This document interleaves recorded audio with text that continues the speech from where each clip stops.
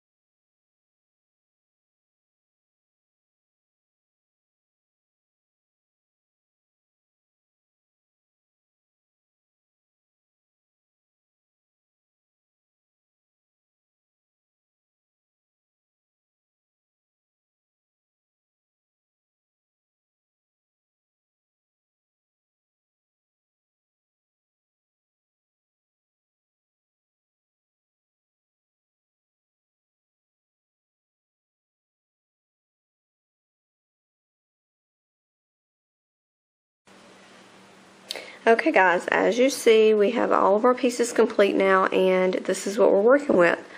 Working with a large base bow. We're working with 2 pinwheels.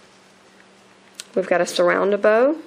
I did a korker bow, and then on top we're going to have the classic twisted in 7/8 inch ribbon. So let's go ahead and put it all together. Okay, the order in which I am going to layer everything today. We're going to have our 1.5 inch base bow on the bottom. Then we're going to have our larger pinwheel on top, followed by our smaller pinwheel.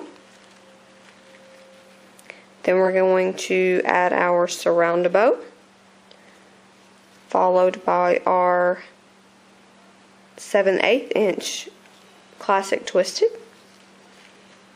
And then the korker is going to go right smack in the middle. Let's see how it looks.